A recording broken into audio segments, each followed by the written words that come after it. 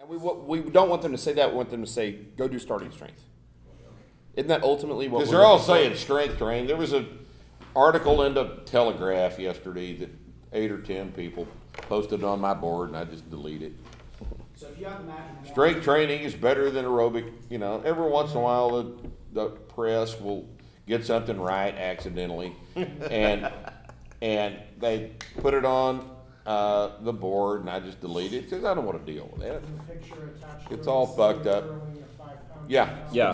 That's always what it is. The best thing they could do is say resistance training works. Resistance training is good for you. Go find the best resistance training people and work with them. That's the best thing they can do, and not inject any other opinion or about how to go about doing that. Yeah. Because eventually we're going to have to trust that people will find us, right? If we're doing our job. Not to say do resistance training, but you know, don't press over your head. Don't go too hard. Keep it easy. That's bad for your back. Do resistance training, do strength training, but don't squat because squats are bad for the knee. Right. And that's the problem is even when they do recommend strength training, they get it so thoroughly wrong. Yeah. Yeah. That it's not a recommendation. You should strength train, but don't squat. You should strength train, but don't deadlift. You got to get your don't press overhead. That impinges the shoulder. Yeah. People go in with back pain or knee pain, and they're like, you need to get your quad stronger. All right, well, or your core. Yeah, you need to get your core stronger. Core all right, well maybe I'll go try squats. Oh wait, don't squat. That's bad for the knees. It's bad for your knees. You know, that kind of shit. That's which, by the way, we've thrown them under the bus, but the reality is most people do squats that are bad for the knees. Most people, in the way they do squats, is bad for the knees. So their experience with people doing squats probably are bad for the knees. But they probably actually do impinge the shoulder on the press. Do you think it's somewhat of a lost cause then? Yeah. For the most part. We're narrow casting. We've always said that. But I'll tell you, going back to this thing over here, if the greatest inroads that will happen to this program would happen if the military would get its head out of its ass and show a generation of young men what it's like to go from a 135-pound squat to a 365-pound squat in 6 months. We couldn't do any better than that because now they know. Yeah. Now they would all know. They tell their parents. They tell their brothers and sisters. People can see it happen.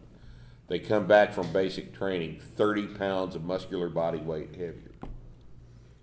How did CrossFit do it? Because you see CrossFit. How did CrossFit do what? Well, they've made an inroads into the military. Oh, they have, yeah. So how did they? And pretty much just as soon as they get in there, they get kicked out because you've got units at 50% combat readiness because of training-related injuries. Training-related injuries. We're all training to prepare for combat, but the training makes the unit 50% unfit for combat. We got a structural problem there, don't we? So yeah, CrossFit made its way in, and they looked out with timing. Some they were kind of blown up in like 2007, 2008. You had a bunch of soldiers in Afghanistan. They didn't all have access to barbells. They could swing ammo cans and bullshit stuff. They could do CrossFit in the desert. And there's a book called Learning to Breathe Fire. It's a pretty good book about the history of that. It's just interesting if you want to read about how it works. But it came from CrossFitters being in the military, not CrossFit going to the military. No. Hey, that's correct. That's exactly right. It wasn't adopted. CrossFit, CrossFit wasn't pointed at the military at the time. You just had a bunch of guys that were doing a bunch of real hard workouts. Who, like people, and, unit commanders like CrossFit, and they're in charge, so they had all their units do CrossFit. There's a lot of downtime too. You're in the desert, right? You're like the thing about war. A lot of times, that all the buddies have, soldiers I've trained that have been there. Like, look, there's times that are like real stressful and real crazy, but there's a lot of downtime. You're either getting shot to death or bored to death. Yeah, you're laying around. One of the two. Right? Who's next? Playing with the boys. Moving from the model as you researched it more. What's coming up in the future with some of the changes? What are some of the changes coming up in the future? As far as what? Just the business? The models, or not the business, the model of the lift specifically, like the lift. Well, we're refining them all the time. So what are the most exciting or interesting refinements that are coming up? I think the big stuff's pretty much set. The programming stuff that you heard is actually We're the big approaching stuff. that asymptotically too. Sure. We got most of the bugs worked out of it. Yeah. We don't hold stuff back though. Like we test stuff at seminars. Like you got the most recent stuff at this one. You guys have the best content any seminar's ever received at this seminar Because it's the most it's the updated most stuff. That's just it. The next thing is probably going to be, if there's going to be a big change, it's how the lifts, maybe in the way some of the lifts are taught, or not wholesale changes, but small changes. You know, because as we start developing coaches and learning how people who are going to be coaches are passing this stuff on, maybe some of that stuff will change. But overall, the model of the lifts is at this point pretty damn solid. There's a real advantage. Rip and I were talking about this earlier, an hour or so ago, about as Rip built this model, and it's obviously attracted people who are above average intelligence, or we've got a lot of engineers and doctors and people like that have been attracted to this, who are starting strength coaches. And as you take that model and you put it in the hands of those people, and those people chew on it and talk and chew on it and talk, and we go to the coaches conference, and we go to StrengthCon, and we go to the seminars, and we talk, and we go out to dinner afterwards, and we talk. Like, that's great to have in your corner. You got a bunch of really smart people talking about this thing, and so it continues to refine and get tweaked and get tweaked and get tweaked. But man, it's been 13 years, right, since you came out with the first edition. All of that's added up. Like pretty- Colin came up with this pretty good little graph of an analysis of the acceleration during pull model yesterday afternoon. That gets added in. Yeah. Yeah. But you guys help us, we help you. Yeah. One quick question. Are there any tactical cues for the deadlift? Well, I mean, Effective. lumbar extension, sure. Picking You up know, in the you back. saw me pick everybody in the room's ass up and pull it back into tight hamstrings, right? Yeah, yeah. You saw me do that, so yeah, there are several tactical cues. Train the Don't blind. put your hands under their chin and lift your chin like you see done on the internet. No, don't do that. Yeah, that's part of the lift. Yeah, I don't do that's that. You guys seen that? Oh, yeah. So That's good. awesome. Even just the sensation of the bar on your legs is a tactile cue. Yeah. Sure. Yeah. Just doesn't come As from a the coach. as an aspiring coach, and I'm sure even you'll see this with new coaches, the tendency to overanalyze the lifts. Mm-hmm. Any advice on how to? Well, you saw, I can't remember who I did this with today, but it was one of the pulls. I can't remember if it was last night on the deadlift, today on the clean. I think I remember it today on the clean. Somebody, one of you people, was fucking around about starting your next rep. And I said, hurry, just do it. I think it was, did I not do that with you? I don't think so. I can't remember who it was. It was probably John. Maybe. Probably. No. I don't know. I don't remember. But one of the functions of a coach is if you see your lifter overanalyzing, wasting time, thinking about too many things, is to hurry them up. Hurry up the rep. That's one of the functions of a coach, is determine if this is this overanalysis or is this benefiting the set. Yep. If it's not benefiting the set, cue it. Hurry. Pull. 3, 2, 1. Go. And all you can do, so you're at the stage where you know some of this, and I don't know how many people you're coaching, but everything looks like a problem, and that might be the case. But it's not that you're overanalyzing; it's that you're not prioritizing. Yep. Right. So that's an experience thing. Right. So as you coach more and more people, you'll figure out what the thing is that needs to be said right now, and typically that fixes a bunch of other shit too. Yep. Right? So it's not an overanalyzation problem because you're always analyzing. It's just it's simplifying and prioritizing. Yeah, and we talked about that, root causes, Yeah. those kind of things. Yep. So today and yesterday, especially on the squat, and you helped me out with that. I noticed there was a lot of I'm super tight, and to get into the right position, you had to pretty much shove me under the bar Yep. in that stretch. I can't remember what it's Sure, called. I call it the Paul Horn stretch. And Brent did something similar with me with the racking position on the power clean. What I wanted to know is, you could do that with me, but what can I do on my own for that if I encounter that as a problem? I think there's actually a few pictures of that in the book where you've got 95 pounds on the bar and you take your hand right here and you do like this on the bar, and then you go to the other side and you do like this, and then eventually you work out this angle so that you're parallel to the barbell. And that's, you know, essentially doing the same thing. You just force it to happen.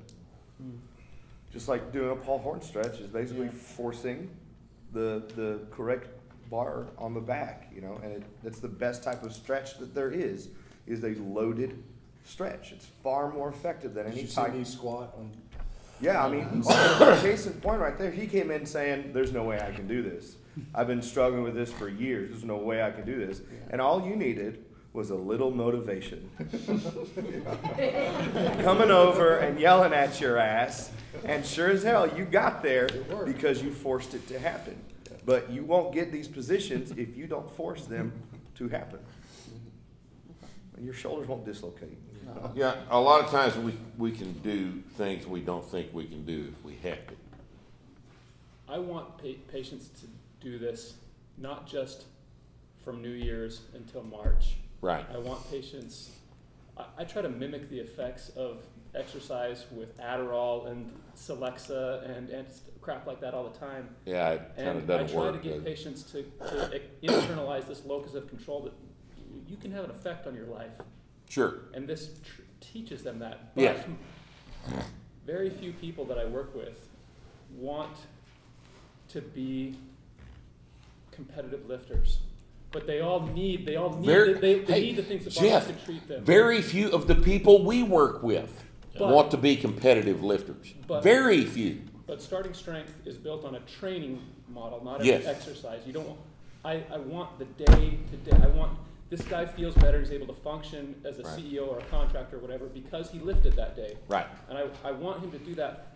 You just said you've been lifting for 42 years. I don't ever meet people. Well, very rarely. No, you Do I meet very someone seldom will who you meet has someone. committed to something for multiple decades. How do I help patients sustain that? How do you? Because it seems like Jeff, let At some me point you break the news to at you, some and this point you is gotta not hand it- gonna. you gotta This hand is it off you're to not gonna them. like this. You can't. Yeah, you got to hand it off to them at some point. You can't motivate them. Have you had You people can't- come to your gym who've been successful for multiple decades? Sure. Is there any common denominator that you saw? Or? They've got. They're old stuff. They're mentally Yeah. have their shit together. Yeah. Not everybody does. And if somebody doesn't have his shit together, you can't get it together for him. If we haven't learned anything else, we've learned that. Like I said a minute ago, we are narrow casting. Now let's understand what I mean when I say that. All right? We are broadcasting. We want everybody to do this. But who's going to do it? Who's going to do it? Who's going to keep doing it? Somebody needs to ask me how to make their mother lift weights. Because they know it'll be. All right? You can't.